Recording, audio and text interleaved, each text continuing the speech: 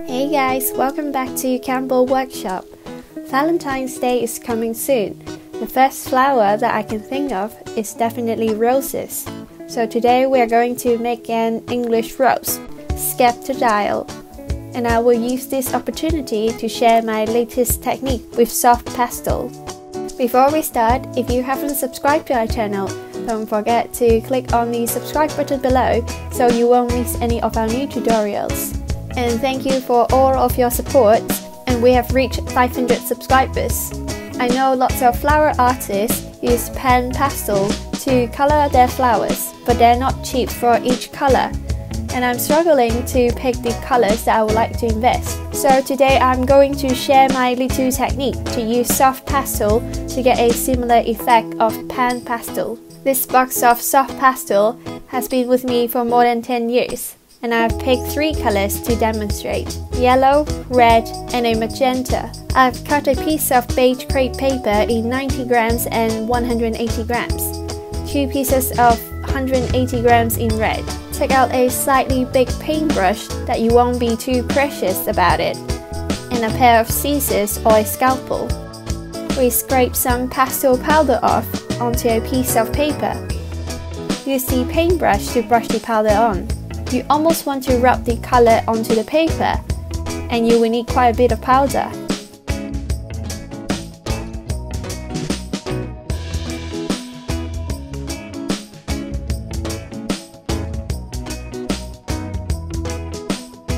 Remove the remaining powder to the bin. Now I'm going to show you color mixing. I've started with a red on both beige crepe paper. Add a bit of magenta to the mix.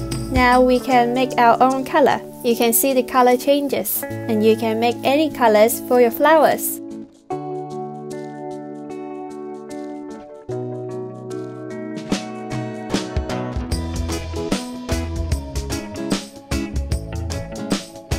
Second way to blend your colors, you can layer different colors to create a color graduation.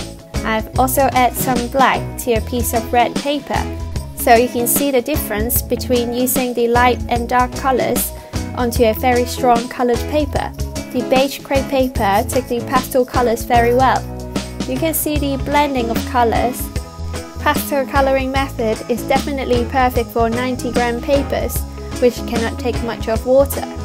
For the strong colored paper, adding lighter colors might not be ideal in general. You can definitely add some shading to the paper, but do not expect to color it or covering the original color of the paper. After all the coloring talk, we will get back to our flower making. Take 3 pieces of 18 gauge wire together and wrap the wire with a strip of green crepe paper as our flower stem.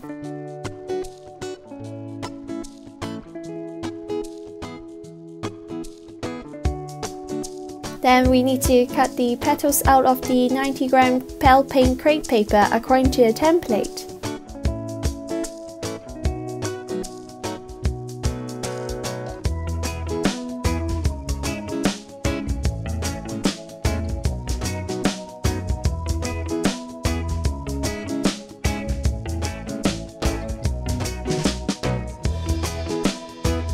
After we have cut the petals out from all 7 templates, we are going to use the soft pastels to color the petals. We will need the red and white to mix into a pink shade.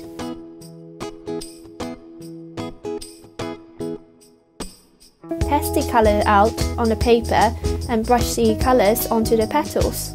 Always start from the bottom and bring the color to the top, because the first stroke is always the strongest. Shake the remaining powder off. Try not to use your fingers to wipe the powder off. You might rub the color into the paper to somewhere you don't want.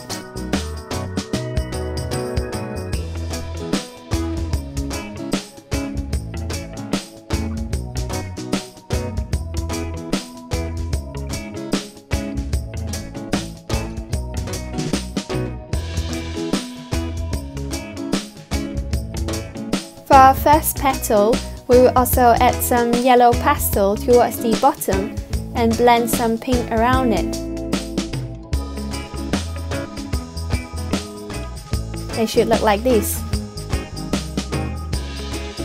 The inner petals have stronger shading than the outer petals. Now it's time for shaping. Get a glue stick if you have one. We just need something with a 2 cm diameter to curl our petals. Use the end of a paintbrush to curl the top of the petal. Hold the top together and open the petals up at the middle. They should be quite round looking. Do the same to the first 5 templates.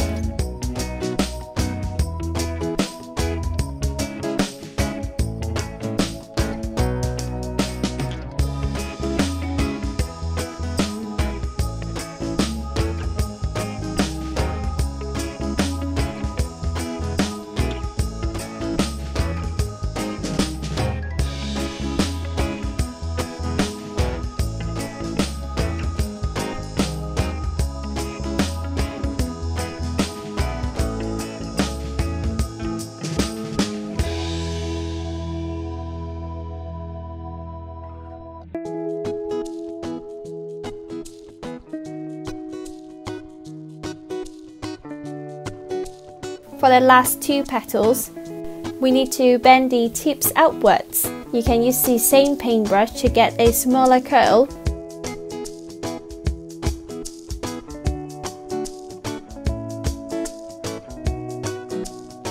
Or you can curl with a Sharpie for a bigger curl.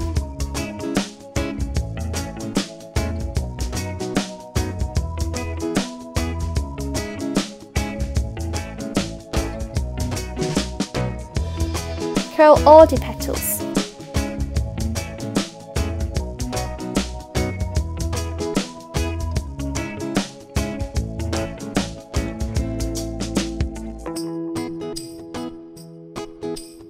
Cut 2 pieces of 2.5 x 5 cm yellow crepe paper into small fringes.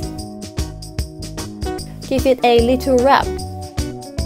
Add a bit of hot glue to the paper and wrap around the stem.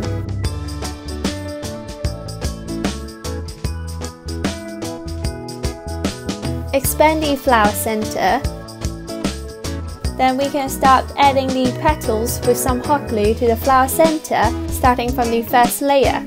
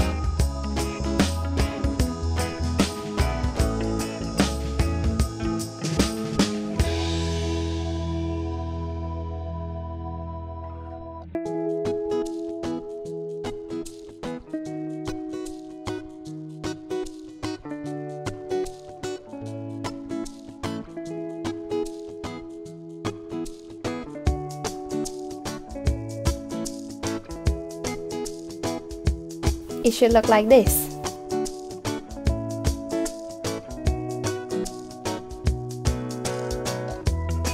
Now we are going to add a bit more shading to the petals.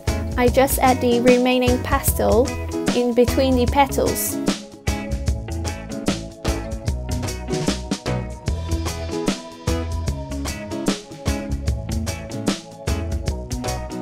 Then we need to make a few leaves to decorate our beauty. I've made 2 leaves from 26 gauge wires and one with 24 gauge wire as the main stem. Cut a few strips of crepe paper for wrapping the leaves. Wrap the 24 gauge wire as the main stem.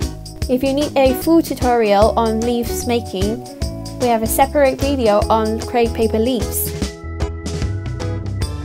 Then we wrap one of the 26 gauge wire and we join in with the first leaf. We do the same to the next leaf.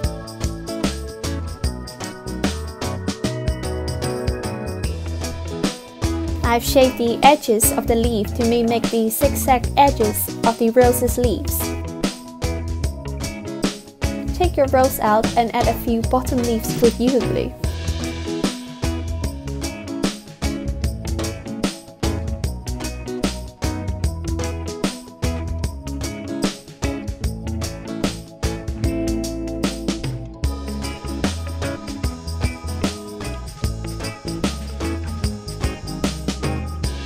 Curl the bottom leaves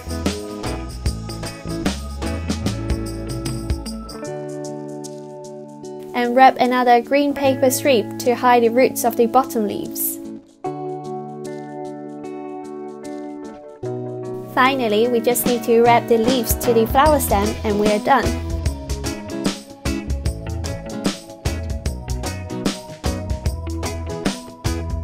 Thank you for watching the video and I hope you will like it. Thank you again for helping us to reach our 500 subscribers milestone. If you like it, please don't forget to like, comment and subscribe to our channel. It will really help our channel to grow. Stay tuned for our weekly tutorials, and all our templates and DIY kits are available on our Etsy store. Check them out and see you guys next week.